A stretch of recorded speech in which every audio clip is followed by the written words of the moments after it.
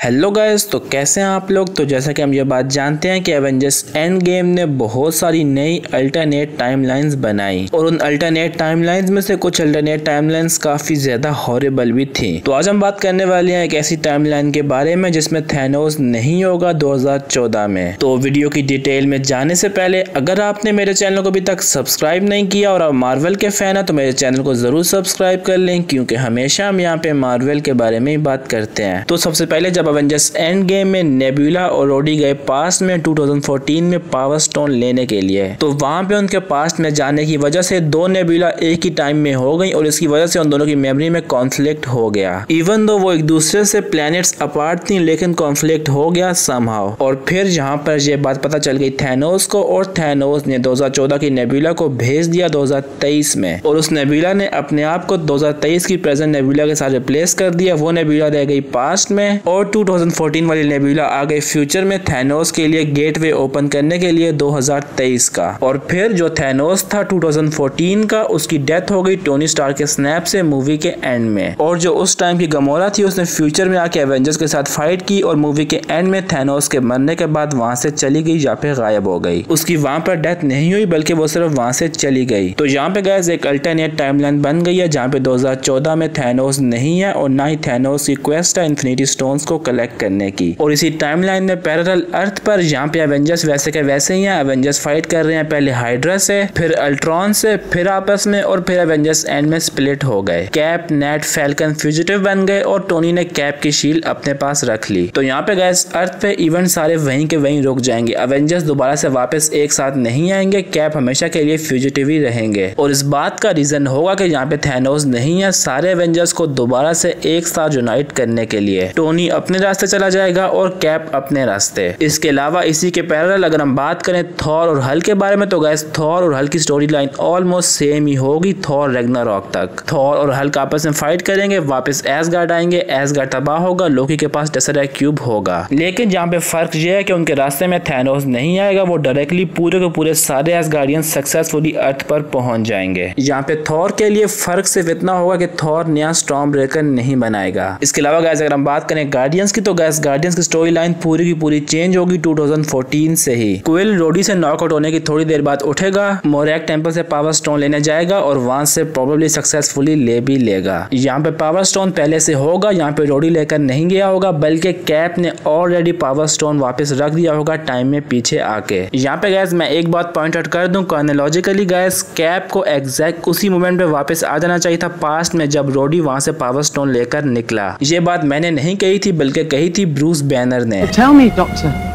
can your science prevent all that? No, but we can erase it. Because once we're done with the stones, we can return each one to its own timeline at the moment it was taken. So, chronologically, in that reality, it never left.